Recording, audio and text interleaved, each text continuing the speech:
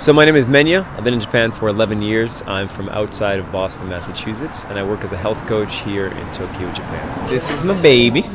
This is my baby.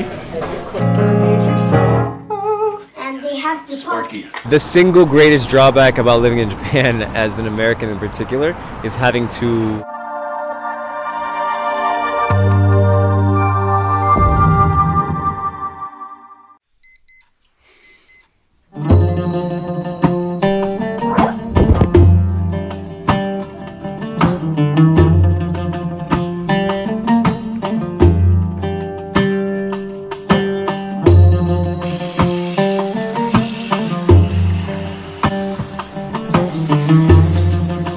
So, because it's Sunday, the first thing we're going to do is head to Yogi Park for boot camp.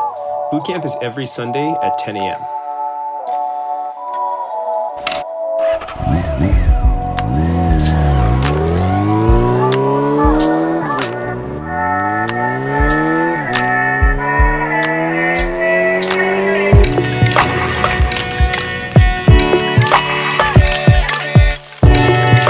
As a health coach here in Tokyo, and I've been doing that work primarily for the past year and a half.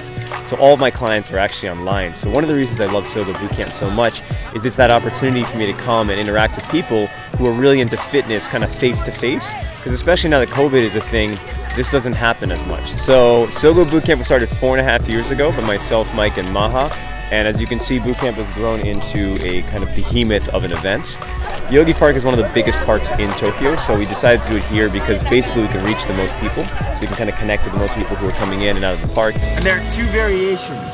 One is a straight push-up, one's gonna be a knee push-up. This is the position you should be in when you're in your plank, and then the next leg goes out, nothing changes. 22 seconds left, right at the bottom, with your body is not touching the ground. I know it's tough. If you've already died, that's okay, just try redoing it. Guns out! Guns out!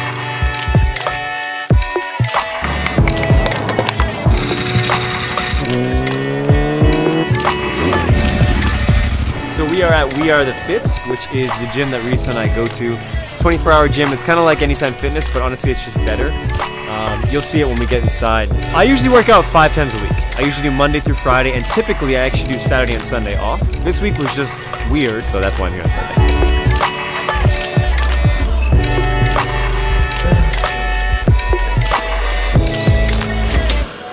I mean, I do a lot of my workouts in a gym environment, but I come to the gym to strength train. So I'm in the gym 5 days a week. I do yoga virtually every morning. So this space is specifically for strength training with regard to muscular hypertrophy and like strength.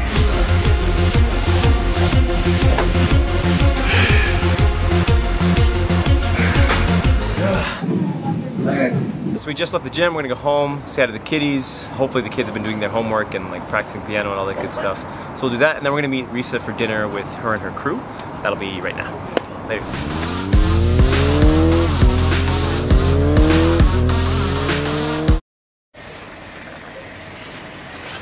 So just got home. Ugh. Kids have finished their homework, which is good. So this is Renzo, guys. Hello. Hi. Okay, Hello, my name is Joshua. Nice to meet you. Joshua, Renzo, nice to meet you. He's finally learned to do handshake. Hi, Luna. Hi, my name is Luna. Hi, Luna. Nice Renzo, to meet you. nice to meet you as well. Nice to meet you. Yeah. Hey, nice. Daddy, I want to watch my 1 hour of YouTube. You just did it? I want to. Ah, ya te digo. Are you done with the homework? Yeah. Hi, come on. Yeah, I finished everything. Okay, I'll cut the ears. We're gonna come inside soon. I should read it, but I couldn't. I was doing reading the whole time. Okay. Reading and the math. Okay. Because you said you have to do it. Oh, okay. But I just can't do things on different. Okay, okay.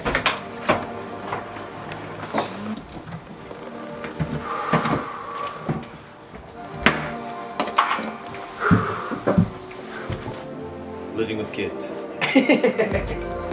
Welcome home, guys. Kai-kun is gonna show us a song that he's been practicing on piano, and then we'll do a little bit of jamming.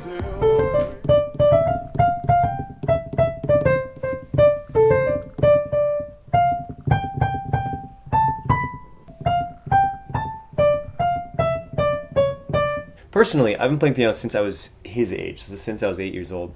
And when I started because I was fascinated by how somebody could sit down at this instrument and make it do things that sounded nice.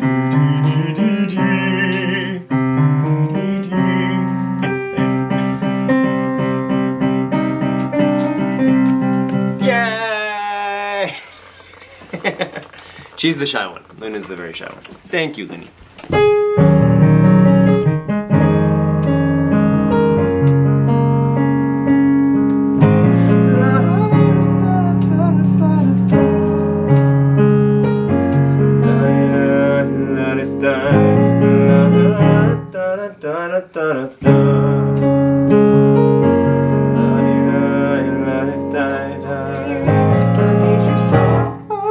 I can't let go, gonna be all that I can be.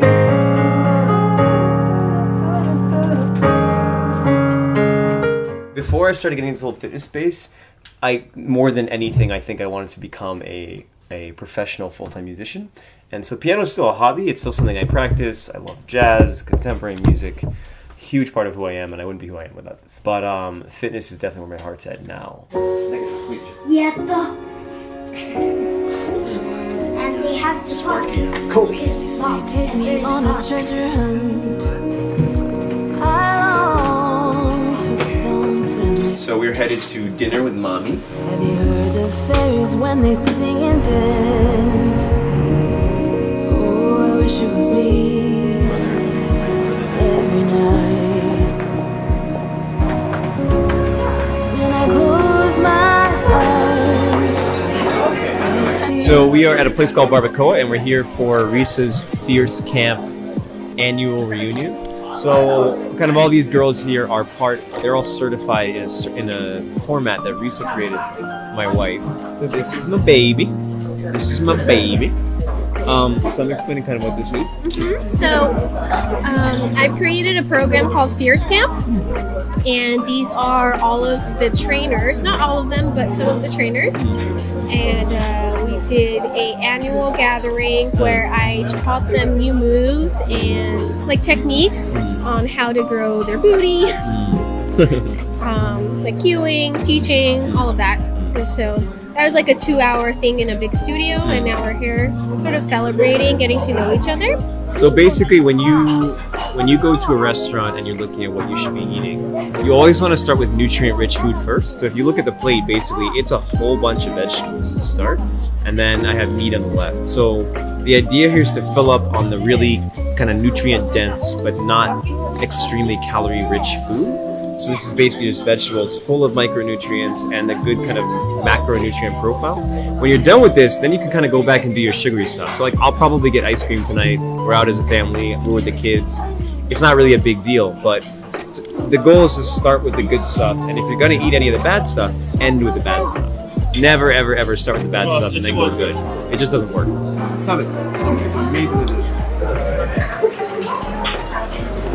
I can fly, I can fly. So we just came from dinner. This is the fam. So this is Risa.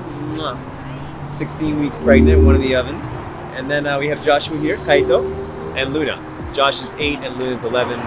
My experience in Japan overall has been fantastic. I have been able to pursue everything I've ever really wanted to pursue. I've made extraordinary lifelong friends. I've come into my own in a way that I don't know that I would have had I stayed in Massachusetts or in the States. And I couldn't be happier to have made a decision to pick up my stuff and move across the world to explore living a new life in a completely different culture and a completely different country from the one that I was raised in. What I like the most about Japan as an individual is the ability to pursue my passions here and grow them out into work that I'm able to sustain myself with and also grow into like real meaningful, fulfilling work. To be honest, I think I could do something very similar in the States. Like if I lived where I was raised in Massachusetts, I do think I'd still be able to do essentially what I'm doing here, but there's something about, especially living in a city as kind of dynamic and in a sense transient as Tokyo, that's allowed me to do that in a way that's just a little bit different than being at home. I think if I just stayed at home, the pressure to like have kids, settle down, or get a master's degree, do some white collar job would be so much more pressing than it is here. But here, especially in the environment that I'm in, it's just so, there's this hustle, there's this kind of Tokyo hustle that exists here in the city, and it's like, I'm sure it's similar to what it's like in New York or Chicago or maybe London or any of the major cities around the world, but it's special, and it's exciting, and it's fast, and even being a family man now, it's what gives me life in lots of ways, and I love it. The single greatest drawback about living in Japan, as an American in particular, is having to learn the language. If I were doing exactly what it is I'm doing today, but I could speak fluent Japanese, my ability to scale and just do everything so much better and more efficiently would be like 1,000 times X. So that is pretty frustrating. Being like a pretty articulate, reasonably well, educated person in English only takes you so far when it comes to living in Japan, because my Japanese is just not at that level. So probably entirely my own fault for not having put in as much time to study as I should. But in general, if you can speak Japanese in Japan fluently, like that already opens up doors. You could not know anything except how to speak the language, and you can already kind of place yourself reasonably well here. So if I could combine that with my skill set, it would be next level. So that, by far, that's big. If you ever have any interest in coming to Japan, spend as much time as you can learning how to speak Japanese, because it'll just be a massive aid to whatever your actual skill set is. So you can find me or Risa online on Instagram under Menya Hinga, for Risa under Risa Pilates. You can find me on YouTube under the same name, Menya Hinga. You can probably just Google Menya Hinga and I'll pop up. MH Health Coaching as well. Again, I work as a health coach and I work with people worldwide, so if anyone watching this is interested in working with me or seeing more about what I do, I'd be more than happy to talk to you. Thanks for watching, guys. If you liked that video, please give it a big thumbs up, and remember to subscribe to this channel for weekly videos. Bye for now.